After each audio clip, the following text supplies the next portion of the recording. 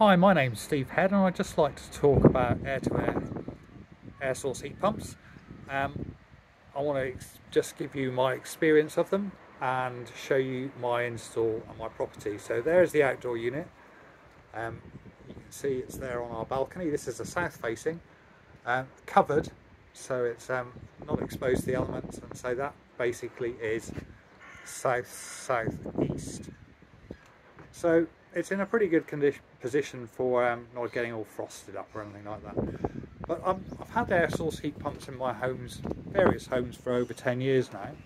And I'd just like to show you this one and what's exclusively useful about it, and also the size of the property that it's heating. So basically there is the outdoor unit, the indoor unit.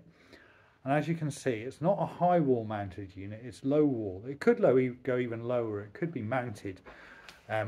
So this actually is like a foot and it sits on the floor. But the most important thing about this, which is overlooked by most installers, they want to put it up there, which is because their entire experience is in cooling. And of course you want your cooling high up. What that does is it stratifies, it tries to blow warm air from up there. Of course it just basically curves back up and rises to the ceiling again. And the thermostat for this device is built into this remote. So it tries to reach the set point wherever this is positioned. And this is of course now at around head height when you're sat down. So this device over here, this unit, what it does is it blows at the moment, because it's the heating season, it blows hot air out of these louvers here downwards, so you get a nice hot air coming out there. As well, this flap also opens up and you can direct it up if it's a very hot summer's day and you want cooling. But also, so at the same time, you can see from the little diagram here, it blows out, up, down. You can choose whether it comes out the top, the bottom, or both. It draws in through here through a filter. Now what that does is it makes sure that all of the warm air is coming out and going along the floor, so you get heat from the floor upwards. And what that means is you get no draft and you get no stratification, and it means that basically the set temperature that you set over here, wherever the remote is at, is what this device works to. Now you need to know, of course, the size of the property it's dealing with. This is a 3.5 kilowatt output unit from Toshiba. I'll show you the energy rating on this thing, if you can see that there. The SCOP in this area, which is the pink area, because I'm in the southwest of England, it has an seasonal COP of 6.3, which is phenomenal. That's 6.3 units of heat out for every 1 unit of electricity you put into it. So I thought I'd show you that. The cooling I'm not interested in particularly. This property doesn't get particularly hot. But okay, let me just show you what that 3.5 kilowatt unit has to heat. This is a top floor acid conversion type flat, so it's exposed on 5 sides. You've got all 4 walls plus the roof. Large south facing double glazing, which I say is built in 2005, so it's not exactly brand new build. What I've done is I've added extra insulation to all of the walls, to about an extra 30mm of rock wool to all of the low walls. Made sure it's nicely draft proofed. So that adequately, of course, heats this particular open space. So you see the size of it. We have a lot of space over here for an office. We also have to make sure that the kitchen area, which is open plan, is quite large. And you can see there's quite a large dining area as well. So I'm just giving you the, so you know, I mean, obviously a very small property would be very inexpensive to heat. And you can also see that I'm currently watching air-to-air heat pumps by HeatGeek, which is what prompted me to make this video. Also, you'll see there's underneath the TV, there's a Google Home device that allows me to control a lot of devices in the house. But that includes the aircon unit, so I can turn that on and off from wherever I am in the world. And these little devices here next to the remote, these things are from Govee. They constantly take the temperature in the room and put it on the internet, so I can always view the temp, so I always know what the temperature is in the front room. So to show you how big this place is, so it's not like I'm trying to heat a cupboard or something like that. That's the main living area. We then have a hallway, which is quite large, just a utility cupboard in that side there. There is a bathroom, which is a decent sized bathroom there. Just so you can see, it's not like microscopic. There's a spare bedroom there, which is big enough for a double bed, as you can see, and some furniture and things. And the master bedroom, which is right at the other end of the property. So I'll just take you and show you. This is quite a large room. There's a king size bed, and I'm just trying to give you some sort of indication as to how big this property actually is.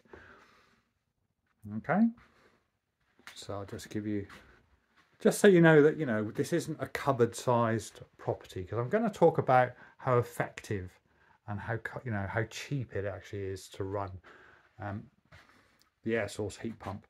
And I'll prove that to you with some stats in a second. Also, last thing I want to show you, there's a grill here right above our heads, and I'll explain that as I walk around. That is connected to a ducted fan, which is behind the wall there. The ducting runs all the way back down behind the walls. It's got, again, the ducting has 30mm of insulation right around it to make sure it doesn't lose any heat. And what there's a very strange looking thing. You might be thinking, what is that there? It looks like an odd thing to have on the wall. But essentially behind there's the other end. And you can see, so basically the ducted fan draws air in through here.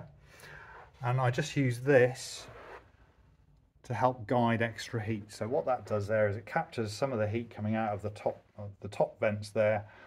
The fan draws through there, creates a negative pressure in the front room, pushes it out the other end of the property, creates a positive pressure in the bedroom, and so basically we get a circulation going through the property of heat coming from there, and it exits just at the far end of the property above the bed. Now in the summer that's really nice, because of course what we can do is we can keep the windows in this room open and have fresh air, and it'll come out and keep us nice and cool. It's completely silent. But in the winter, of course, what it does is it pumps out the heat from the top of the aircon unit, which is, and it drops it out into the bedroom, and round the air goes. We always leave a slight gap in the door, as you can see, to allow the air to go from the bedroom back into here.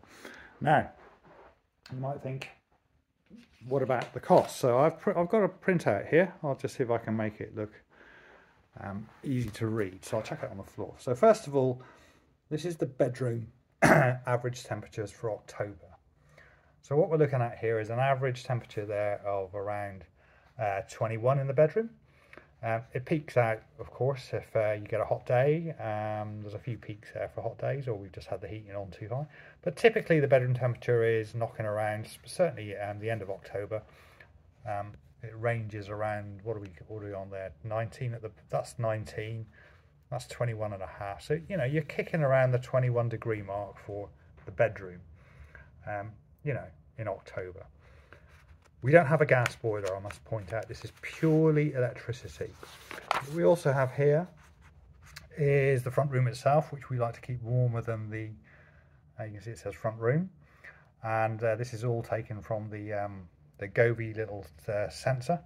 And as you can see, because we've got south facing windows, a couple of hot days it gets quite warm, but it averages around 23.2. You can see basically it cools down at night, goes up during the day when we turn the heating on, but it doesn't fluctuate much. I mean, that's 21 degrees essentially there. That may have been a day we had all the windows and doors open, and of course it cools the place down. So you can see we live at a very comfortable average of around 23. So in the evenings it's 24. Now the last thing I want to show you is how much does this all cost. Well, this is direct printout from our British Gas electricity app. And you can see in August, which was stinking hot, we used nearly £78 worth of electricity, and for October, which is £85.38. So having extra lighting because it's darker in the evenings, of course, and plus having the Toshiba on, that's cost absolutely nothing, about £8 extra. Now bear in mind, we get a government grant now for £66, so our energy bill for October was actually, what's that, £19? So the entire property, all use electricity, all to say we don't have gas, so that includes we got an electric cooker over there, we've got an electric hob there, we have here for hot water is we don't use a water tank, we have an undersink underneath there. There's a instant hot water heater which provides, as soon as you turn the tap on, hot water, so we got no tank with storage in it. And there's something very similar in the bathroom. Basically inside the utility room there's a giant tank behind the wall there, which is completely useless, and there's an instant electric water heater. As soon as you turn this tap on here, turns it on, and of course there's an electric shower there, which of course only comes on when you use it. So what I really wanted to just say is that the importance of air-to-air heat pumps and their installation is, do not put them high up. That is the biggest mistake. In my last house I had two Mitsubishis, they were high up, and of course you get, if you're lucky, a hot head, and if you're on, and you always get cold feet, there's always stratification. The unit works too hard to try and get it to the correct temperature where you are, because it is high up and the heat comes out and goes straight up and warms the spiders and the light bulbs or whatever it is above your head. So that's really all I wanted to say. These things are incredibly quiet, they are incredibly efficient, and you get no draft whatsoever when you're sat over here.